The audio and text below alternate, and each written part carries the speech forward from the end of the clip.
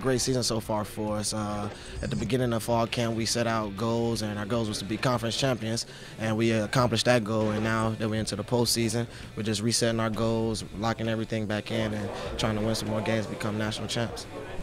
Today was a lot more comfortable. 2 years we came in here kind of not really knowing what was going to happen, but now we came in here today just knowing everybody was pretty happy. A lot of good feelings in the air, and especially being at this great new facility. We had so much support from people around the community here, so it was a really good experience. Continue to working hard, continue to study playbooks, and continue to chug away at learning everything. And we can't act like we know it all. We got to keep on working. First of all, congratulations, you guys. What a great season you've had so far. But now we reset our goal for a national championship.